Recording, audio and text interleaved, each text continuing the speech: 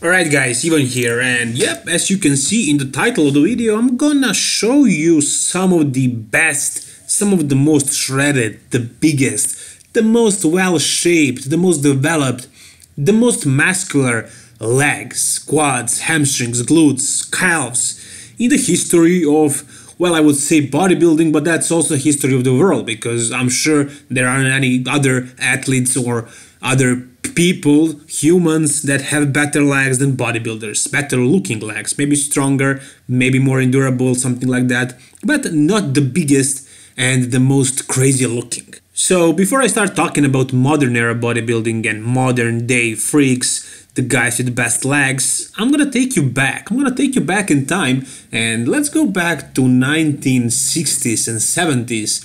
And let's take a look at those guys. So, did anybody from that era had some world-class, very good legs?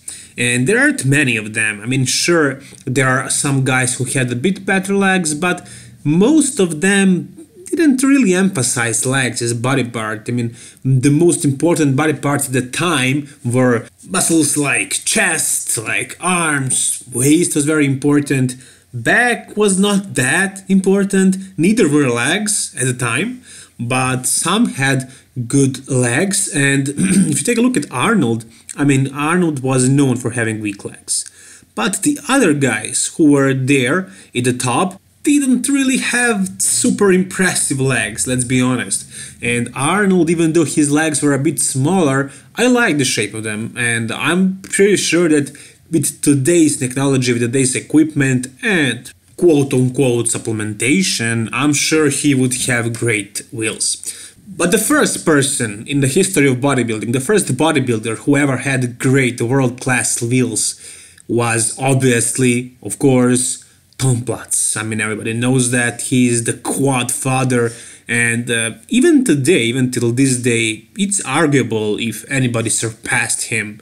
I mean, maybe in terms of glute development, probably in the terms of glute development, maybe even hamstrings, probably hamstrings as well, and maybe calves, probably calves too, but as far as quads, nobody had better quads. Nobody until this day, because his quads were insane. And I'm not talking about the outer sweep of his legs, but actually the inner part, the thickness, the meaty area in the middle. It was so crazy. I'm not sure how he was able to walk. I'm sure that he was, having horrible rashes after walking for some time, because his legs would probably be rubbing to each other, and I'm sure it wasn't very comfortable for him to walk, but it is what it is. He is known as the best quads in the history of the world even now after 30-40 years, so I'm pretty sure it was worth it.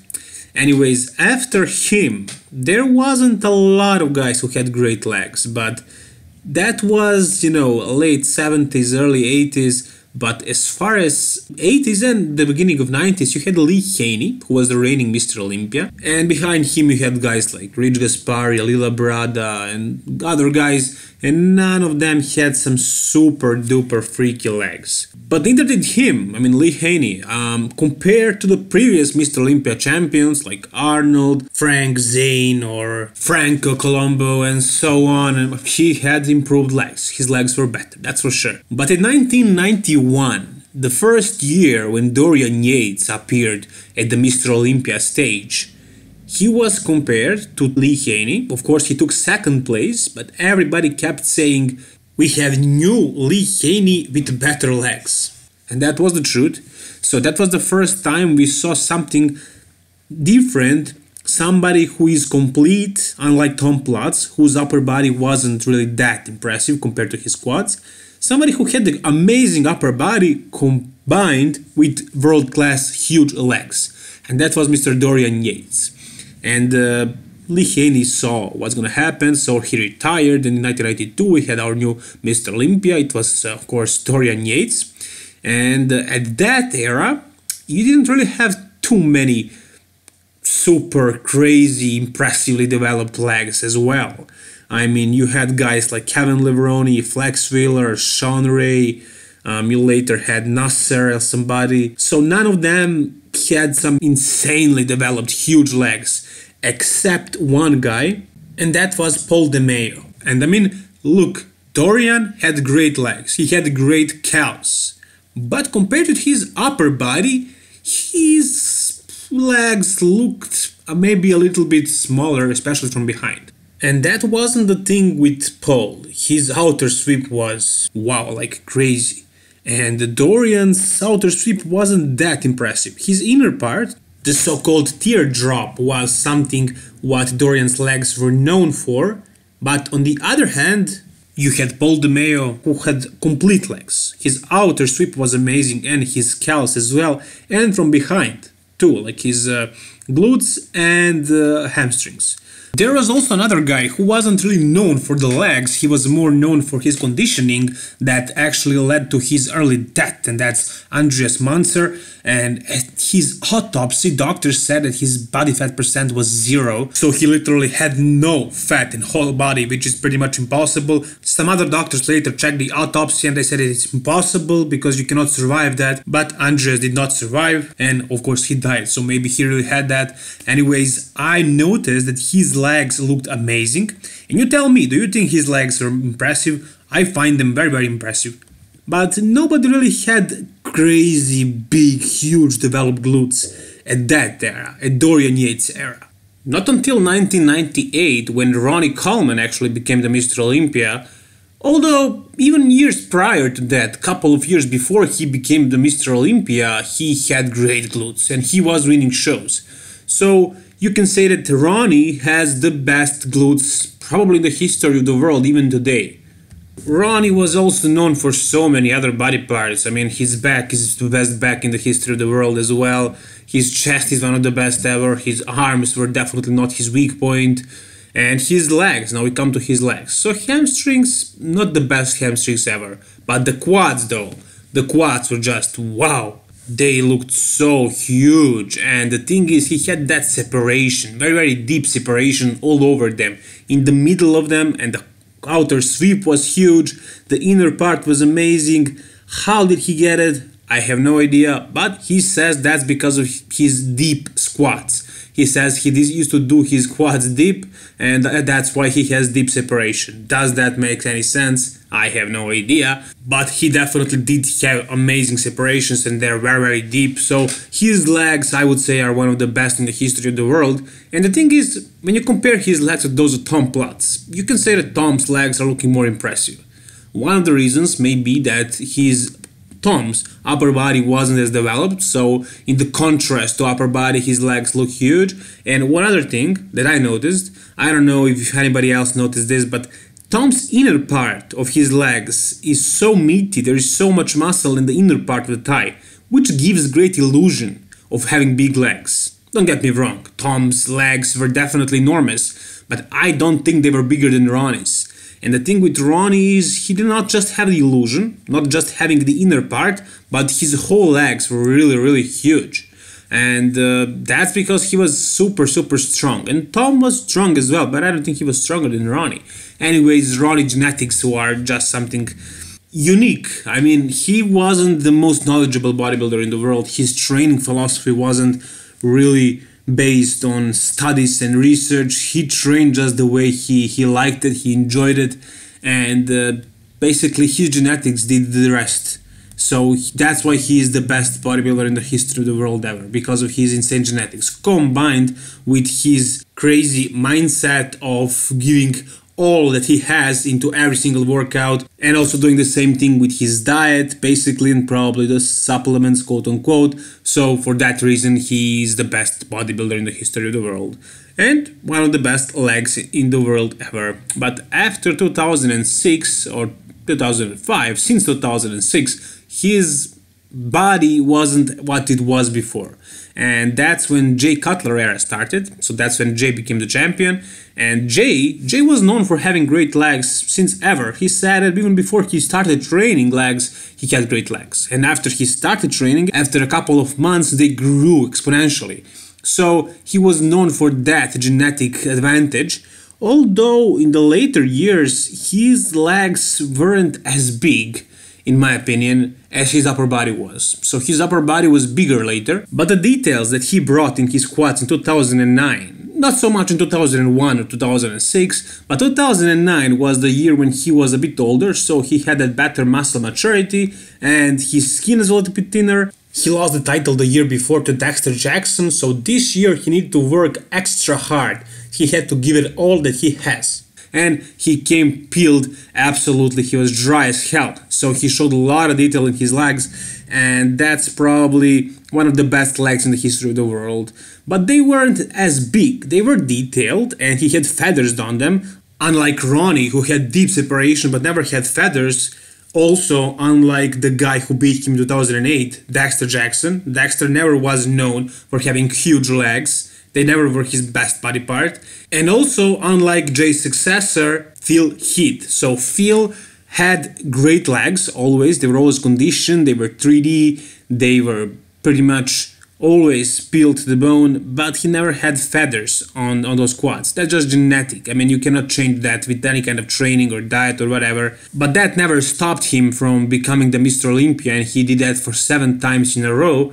And it never really was a problem. It's not really a weakness. I mean, you will not be judged on the stage differently if you have feathers or you don't, but it's just something that the audience really likes to see. It's just really impressive.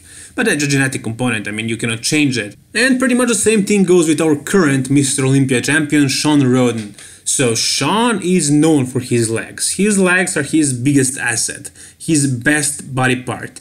But he does not have feathers as well. I mean, compared to his upper body, his legs are huge. The inner part of his thighs is actually very developed, and also his inner thighs are so meaty that they are basically connecting the area of his knees. And that's what creates great illusion. That's what makes his legs look enormous, and also his conditioning, when he is conditioned. And in 2018 he definitely was. But that's just Mr. Olympias. Let's talk about the guys from today who are not champions but have great legs. And let me go back to 2009. I forgot to mention Branch Warren, who was also known for having amazing quads since his early days, always did, and he was so grainy, he was peeled to the bone every single time, and with his crazy kind of training, he probably that's the reason why his legs were so grainy and so hard and danced, and one of the best quads in the history of the world, I would have to say. And if I'm talking about the feathers in the quads, I must make sure to mention Kai Green, who is currently not competing. He is probably retired, but during his era, during the time when he was competing, he was always known for amazing legs. Not only that his legs were so big, but they were so feathered. And the same thing goes with his glutes, with his hamstrings, pretty much his whole lower body. I mean, he was known for that thing, and I think that he has one of the best wheels in the history of the world. Definitely one of the. But right now, from the active bodybuilders who compete, you have Big Ramy. He's also known for his legs, but his legs are even probably too big. They're too big and they're not conditioned enough. He never really showed an amazing separation, detail and conditioning, so you cannot really say that he has the best legs in the world because he's not conditioned. Maybe he does, but we need to see them. And in order for us to see them, he needs to lose all the body fat and all the water so we can actually see what lies beneath. But I'm sure that if he does that, he will have the best legs in the history of the world because they are so huge.